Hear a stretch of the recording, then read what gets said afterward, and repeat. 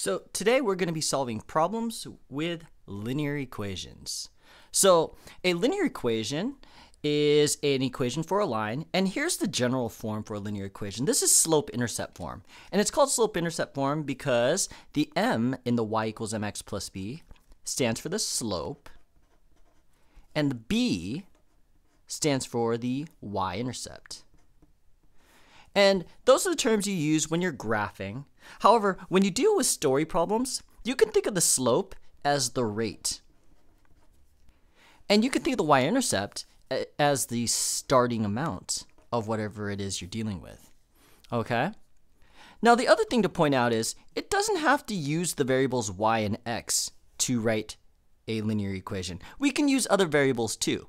And when you decide which variable goes where, for example, when we do our example, we're going to do m and d, we always have to think about which variable is it that we're trying to calculate. Which one are we trying to find out based on the other one? All right. And the best way to explain that is to go through an example. So let's do that.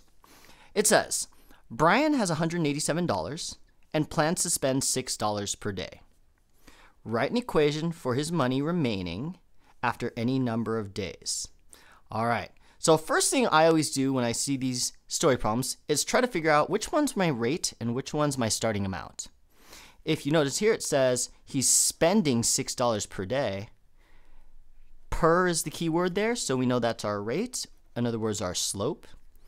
And he's starting with $187. So that's our starting amount. So that's our y-intercept. So when we write our equation, we know the rate, that 6, or negative 6 because we're spending it, is going to go there next to our variable. And the y-intercept, the starting amount, is going to go on the end. So now the question becomes, if we're using the variables m and d, which one goes where? Well, if you think about the situation here, what we're trying to calculate based on this information is we're trying to calculate how much money he has based on how many days go by.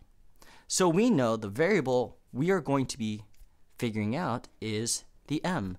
So our equation is going to be m equals. All right. So how do we figure out how much money he has? Well, we know he's spending $6 per day. So negative 6 times the number of days. In this case, we're using d. And we need to add in how much we started with. So we're going to plus the 187 that we started with. And there's our equation. M equals negative 6d plus 187.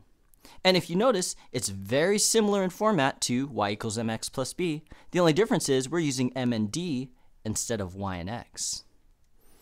All right, so now we're going to use this equation to solve some problems. For number 2, how much money will he have after 15 days? Okay, so we're trying to figure out how much money, and we're told we're working with 15 days.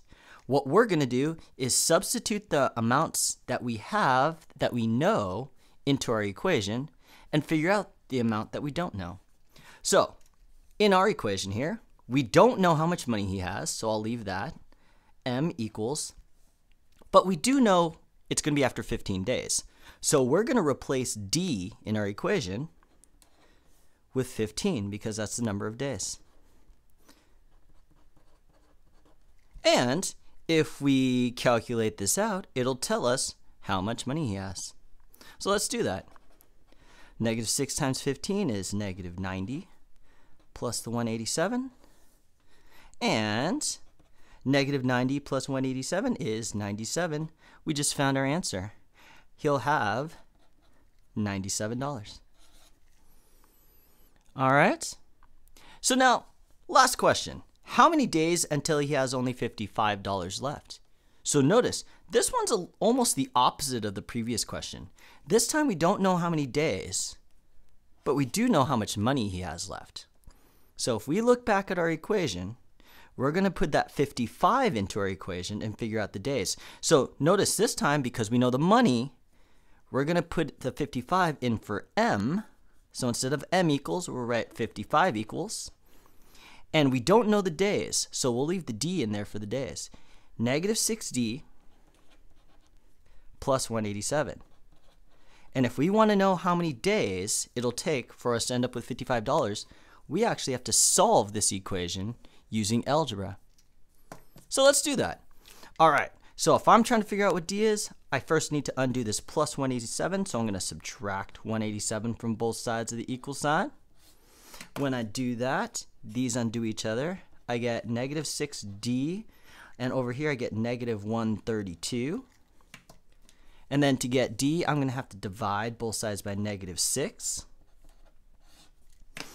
I end up getting D equals, and this is 22. And we just figured out how many days it'll take. It'll take 22 days. All right, so the key here is reading the story problem, figuring out which one's your rate and which one's your starting amount to write your equation. And then when you're trying to use that equation to solve problems, figure out which numbers go to which variables. If it tells you, in this case, 15 days, I put the 15 in for days.